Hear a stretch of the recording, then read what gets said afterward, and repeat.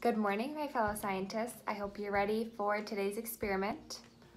We have an egg experiment. So this experiment will take a day. So I'm going to do the beginning part of it, and then it needs to sit for a day. So let's get to it.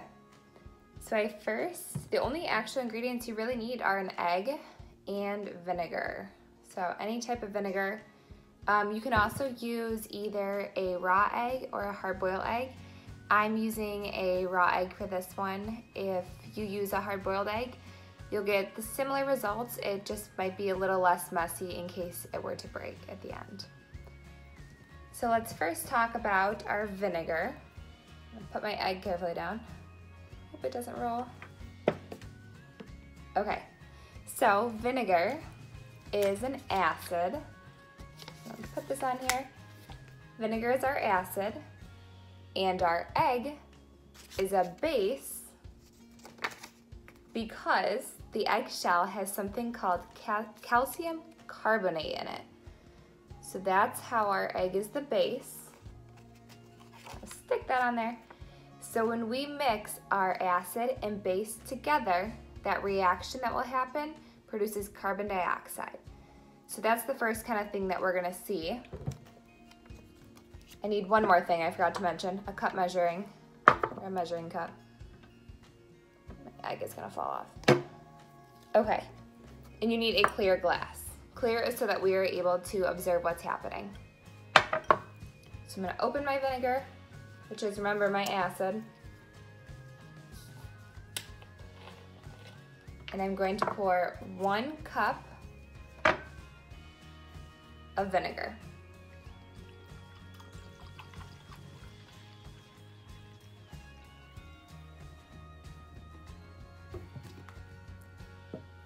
Okay, and I'm gonna pour it into here.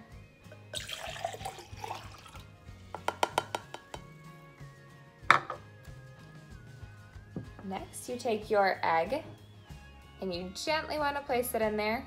You don't want it, especially if you're using a raw egg like I am, you don't want it to crack. So I'm gonna kind of tilt it and let it slide in there. And then we're going to watch and see what happens. Do you see the bubbles that are coming off of the egg?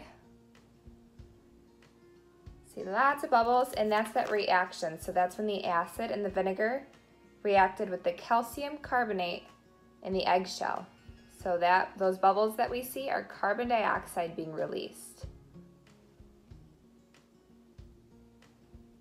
So that'll kind of happen for a little bit. And then we basically just wait. So we have to wait for 24 hours and we'll come back and see what happened to our egg. So I want you to make a prediction. I'm not gonna spoil it for you. What do you think is going to happen to our egg when it's sitting in vinegar for 24 hours? So I'm gonna let you see that reaction up close, and I want you to think about what you think is gonna happen.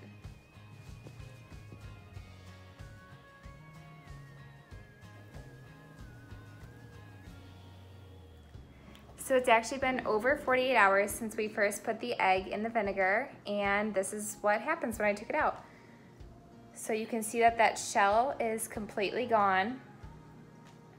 And you can't really see this from the video, but it's really squishy because there's no shell there. So this is where I said if you used a hard-boiled egg, that shell would still be gone because of the reaction, but it wouldn't risk breaking and going everywhere. But there it is, pretty cool.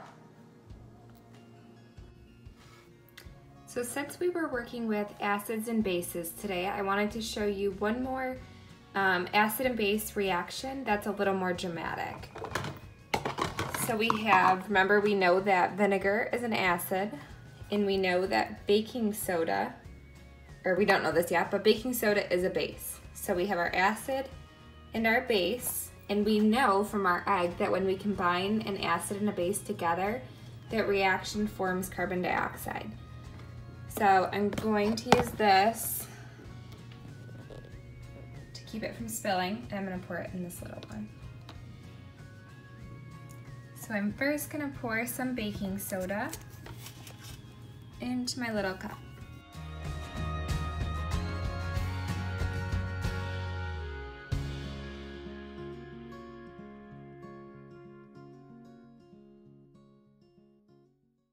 You definitely do not need to put that much. I'm just hoping to get a bigger reaction. And then we have our vinegar, our acid.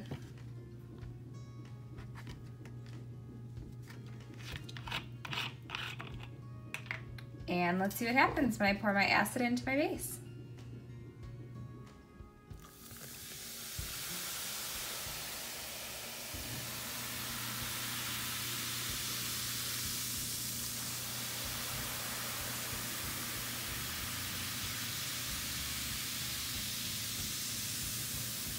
So there you have it, much more dramatic than our egg, which is right over here.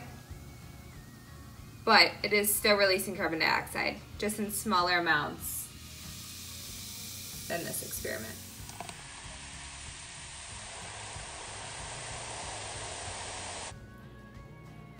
Okay, I'm going to show you one more today, just because I keep finding so many cool experiments that I want to show you. So this one is again with the vinegar. So I'm going to mix vinegar and salt.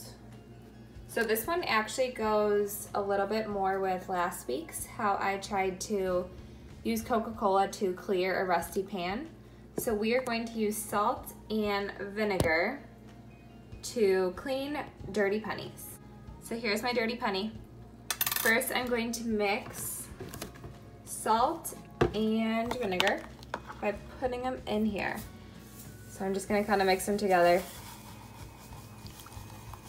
It's not gonna have that same reaction that our baking soda and vinegar did.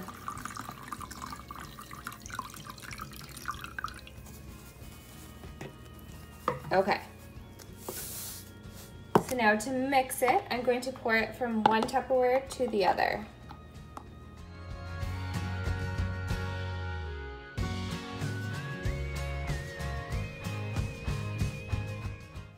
Okay, so we have our mixture and I have my dirty penny.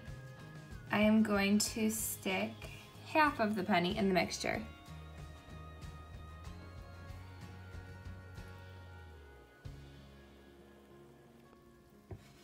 And that was just a few seconds in the mixture. I'm gonna set it in for a little longer. You can actually see it, how it's already clear just in the mixture. And there it is. So that's what salt and vinegar did to my penny. Let's see if the other side. Pretty cool.